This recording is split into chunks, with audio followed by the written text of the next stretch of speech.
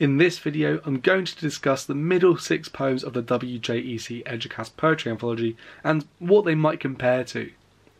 The reason why I'm talking about the middle 6 poems in this video is because in that one there, I've already discussed the first 6. So you might want to watch that at some point. Anyway, those middle 6 poems in the anthology, what do they compare to nicely? Let's find out.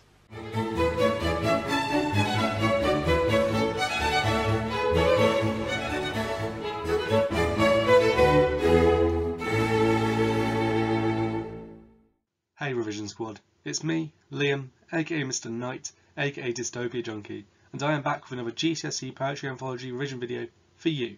This is the second part of my discussion of which poems in the WJEC Eduqas Poetry Anthology compare nicely.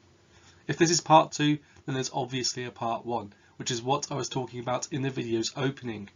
Today, I will be covering the middle 6 poems in the anthology, going from As Imperceptibly as Grief all the way to Hawk Roosting. Before I get started, how about you grab a pen and some paper so that you can make notes, and why not drop this video a like? It helps me out loads and I really do appreciate it. Okay, so which poems could we compare Dickinson's As Imperceptibly as Grief to? Well, you could consider comparing it to A Wife in London. Both poems are about loss in some way. The persona in Dickinson's poem has presumably lost someone, given that they are grieving, and the poem also marks their loss of this emotion too, whilst the eponymous wife in Hardy's poem loses her husband. Strong emotions are prevalent in these poems, especially grief, and the weather and environment often reflects this. In Dickinson's poem, The Morning Foreign Shone shows the strangeness that the persona feels, not only because of the unusual syntax in this phrase, but also because of how unnatural something extremely natural feels.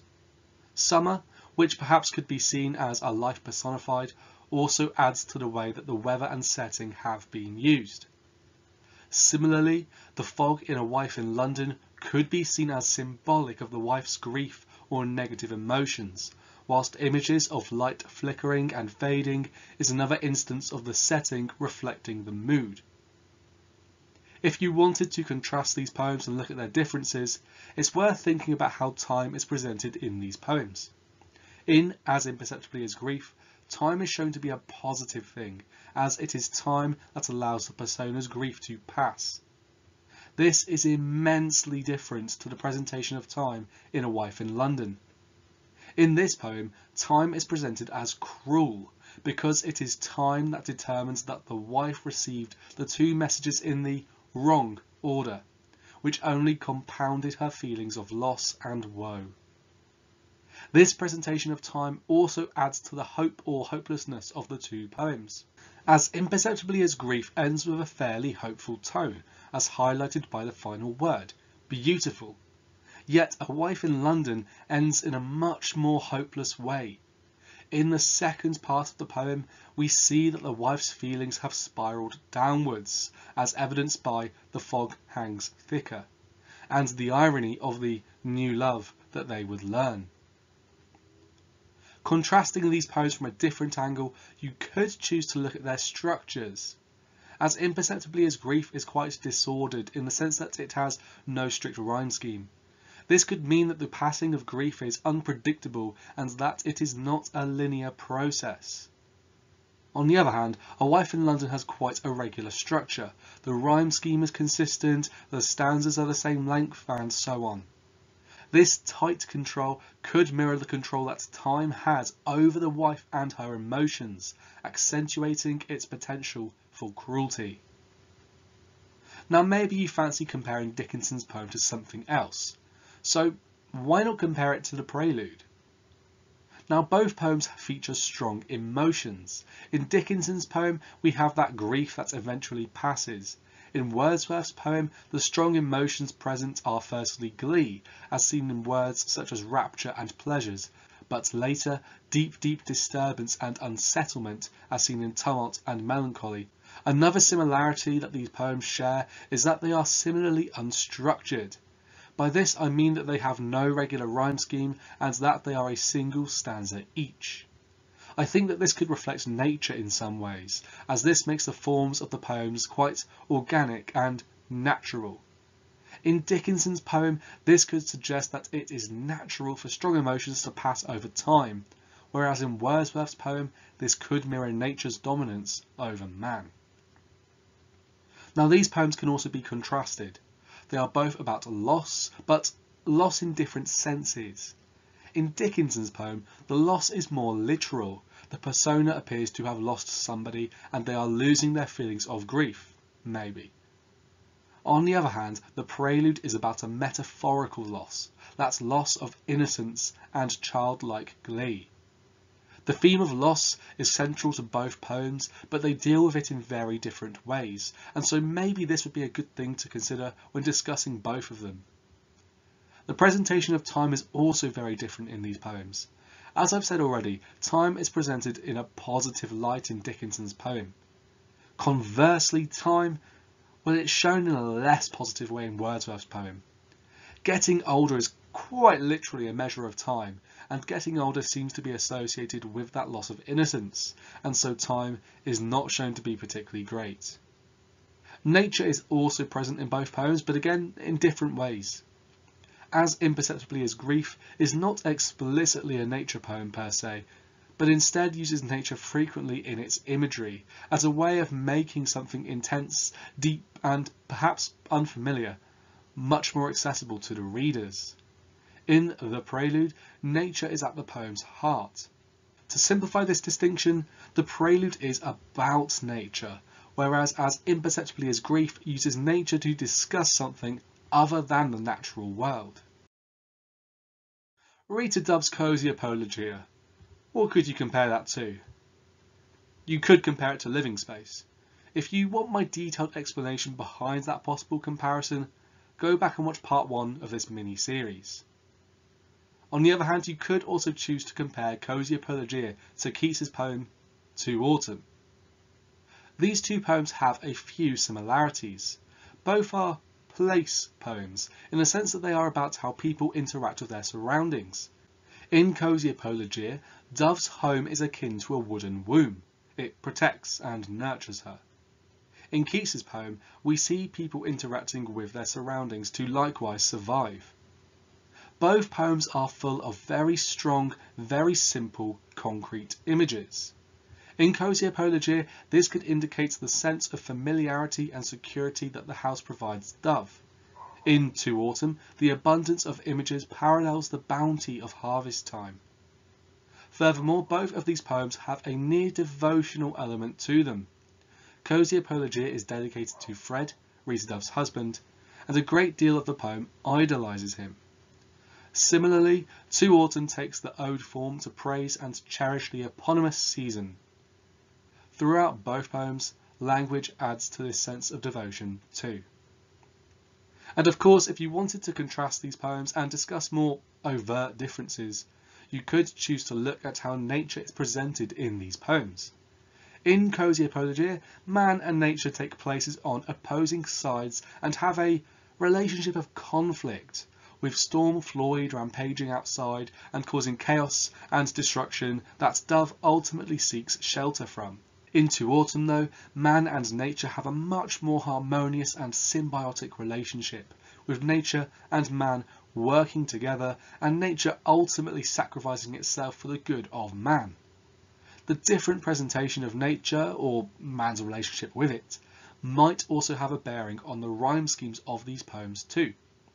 The shifting rhyme scheme in Cozy Apologia, by which I mean how the rhyme scheme changes stanza by stanza, could mirror Storm Floyd's destructive potential, whereas the consistent ode rhyme scheme in To Autumn reinforces the harmonious relationship between man and nature presented in this poem.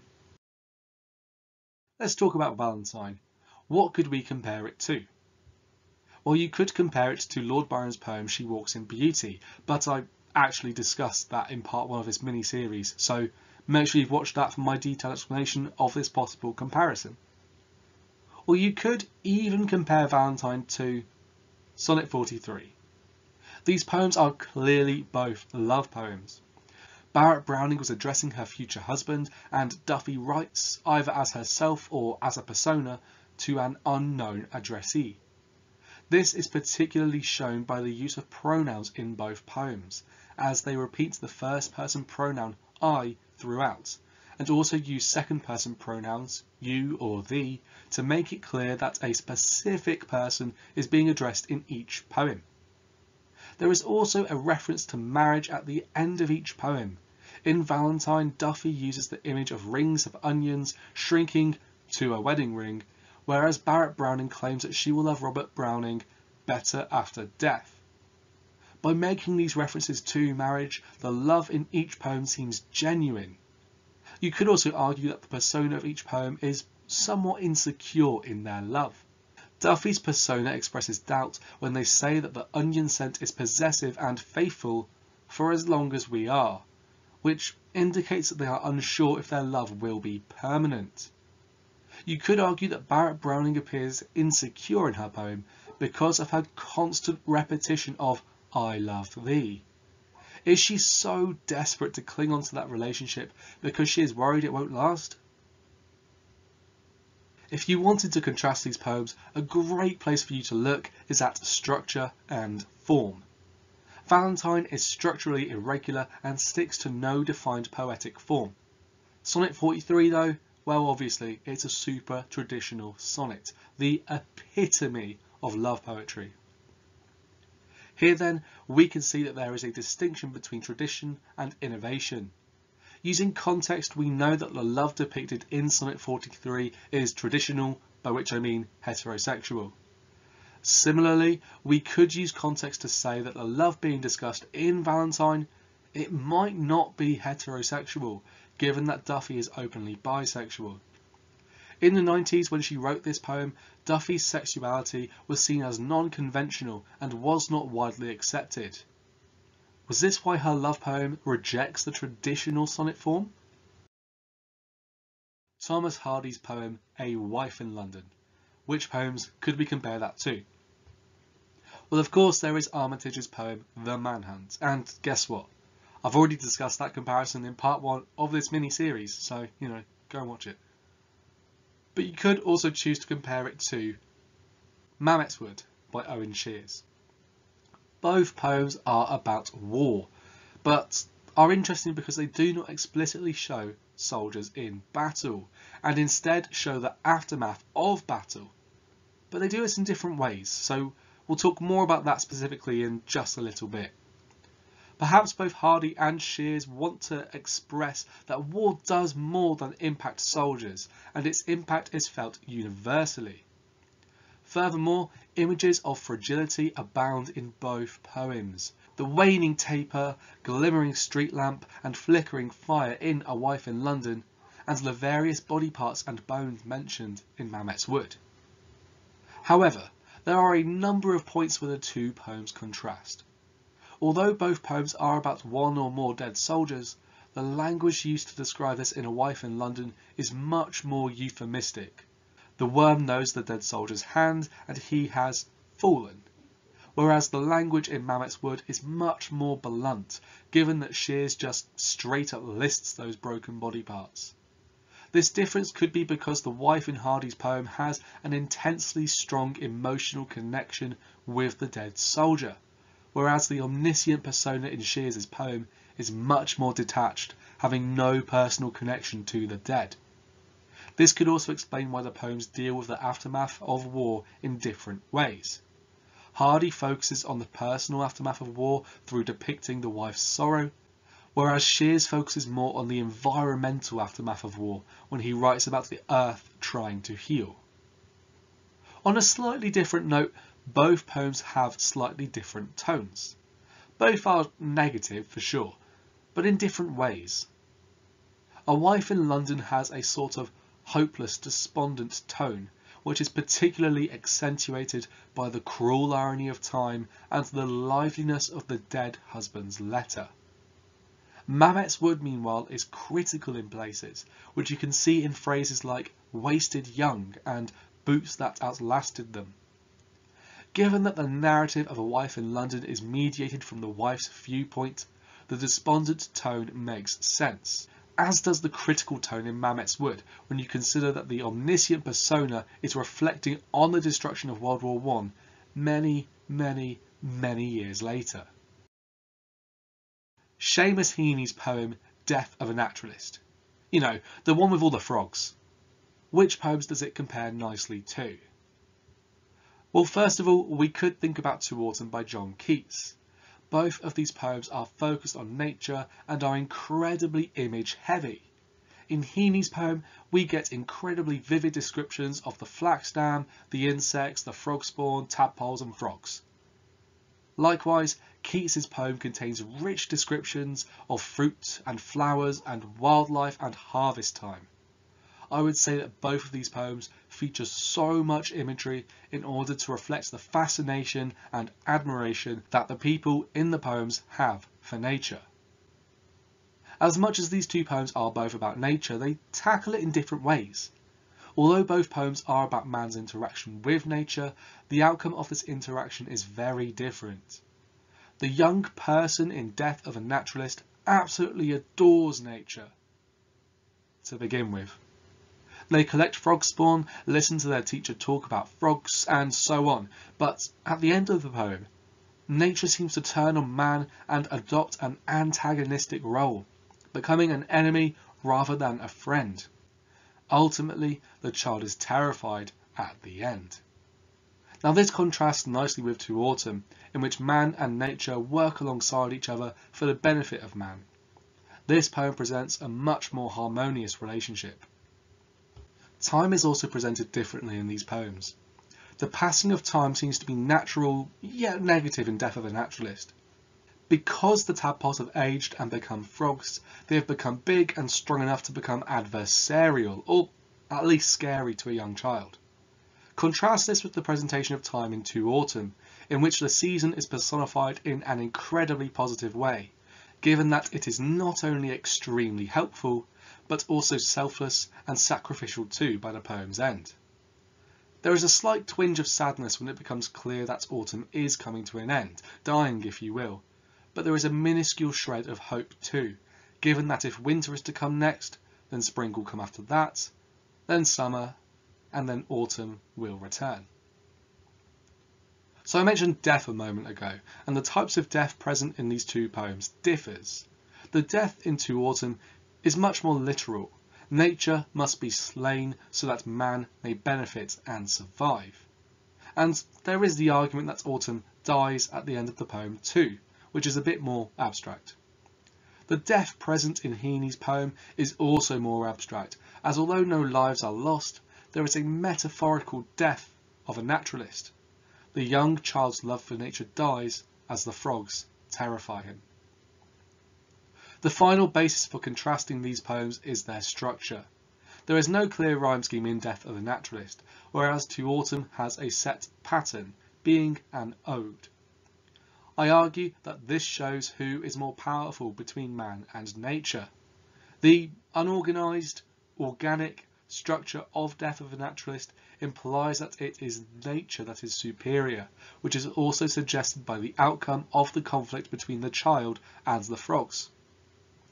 Alternatively, the heavily ordered and almost artificial structuring of To Autumn shows that it is man, Keats, who is superior, as that nature's wilderness can be tamed and controlled.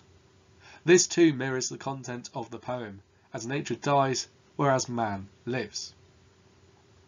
But maybe you don't like the poem To Autumn. Maybe you don't get Keats's obsession with harvest.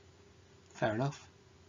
In which case, why not compare Death of a Naturalist to The Prelude? These poems compare so wonderfully that I'm not even going to begin talking about how they might contrast. They just have so much in common. To be honest, if I was sitting this exam and I was given one of these two poems, I would almost certainly compare it to the other. So both of these poems are about nature and how people, in particular young people, interact with it. This interaction relates to the strong emotions in these poems.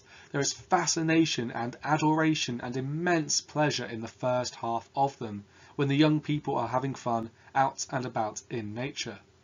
But this shifts to terror and disturbance when nature interacts with them.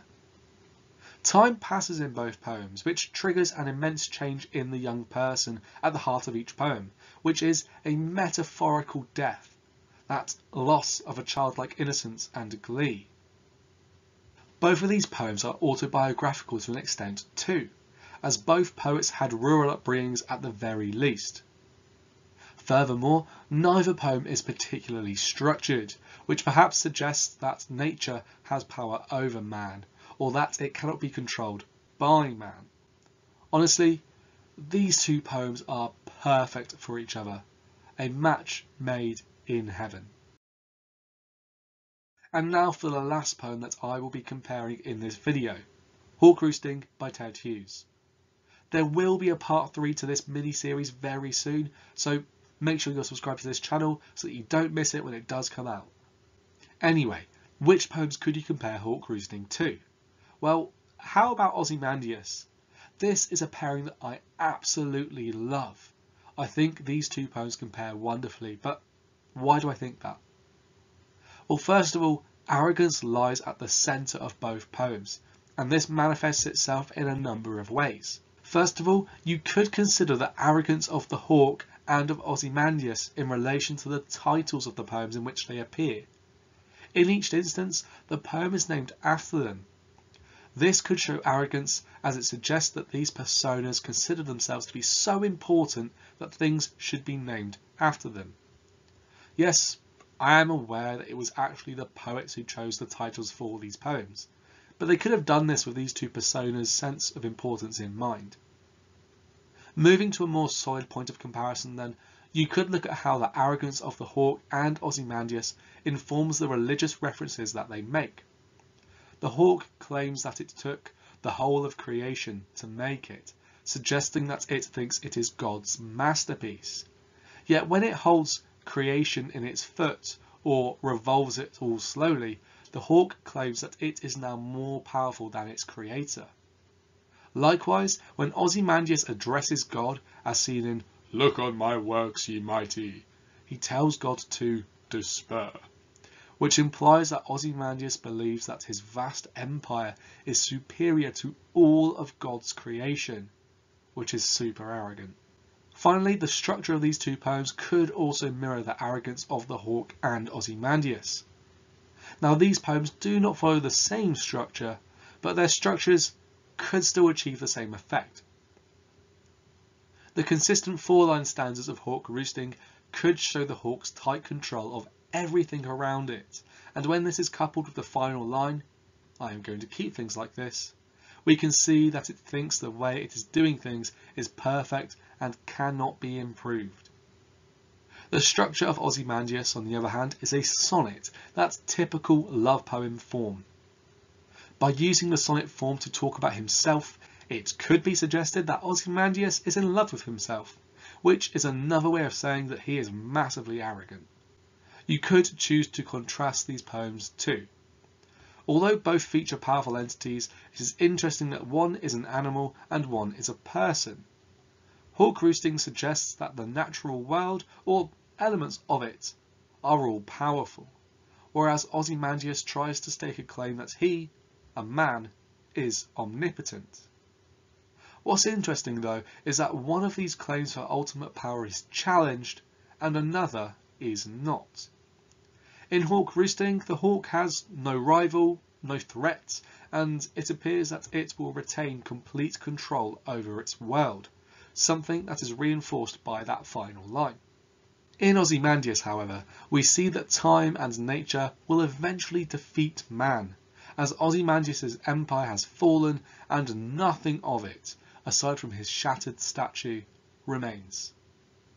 If we were to ask ourselves what is more important, man or nature, then these two poems seem to provide definitive proof that it is nature, not man, that is more powerful. Maybe you don't like this pairing as much as I do, and that's okay. Instead, why not compare Hawk Roosting with To Autumn by John Keats? Both poems are, after all, nature poems, but more than that, they show the brutality of nature, making them honest, rather than romanticised. This brutality is seen clearly in Hawk Roosting through the eponymous bird's actions. It is a living killing machine that kills where it pleases and flies through the bones of the living. The brutality is less overt in Two Autumn, but considering that there is a granary, a hook or scythe-like implement, and a cider press, we can see that man kills nature throughout the poem. These poems are also image heavy, perhaps reflecting the vitality of the natural world. If you were to contrast these poems though, you could look at the brutality again. In Hawk Roosting, the hawk seems to be brutal just because it can be. After all, it kills where it pleases because it owns all of creation and acknowledges that no arguments assert its right to do this. The necessity of harvest is more implicit in Two Autumn, but the sad tone that is evoked in the final stanza suggests that the persona is sad to see autumn go, whereas the abundance of natural imagery in the poem also hints at the cyclical nature of time, as well as the brutality that autumn brings, is perfectly normal and just. Both poems have controlled structures, those tight four-line stanzas of Hawk Roosting and that ode form of Two Autumn. But the personal thing seemingly controlling that structure differs in the poems. Whilst the hawk is very much in control in Hawk Roosting, as I've suggested earlier, the ode form has many more rules and constraints, making it much more artificial and clearly man-made. This reinforces the idea of who has ultimate control in these poems. Nature is superior in Hawk Roosting, whereas man has greater power in Two Autumn. Okay, those are the middle 6 poems in the WJEC Eduqas poetry anthology and the poems that they might compare to discussed. If this video has helped you out, please do consider giving it a like. If you disagree with my comparisons or think you would prefer to compare one of the poems to something else, let me know down in the comment section below. I'll also be covering the final 6 poems in a third video, so if you want to make sure that you definitely catch that, make sure that you're subscribed to my channel and hey, why not turn on those notifications too? As ever, I hope that you have an awesome rest of the day. If you are revising, please do remember to take frequent short breaks, as a burned out student is not a happy or successful student, which is what I think you deserve to be. So there we go, that's what you could choose to compare as Imperceptibly as Grief, Cozy Apologia, A Wife in London, Valentine, Death of a Naturalist and Hawk Roosting 2. I really do hope that this video has helped you with your GCSE revision and that you're feeling much more confident now in comparing those poems. Cheers.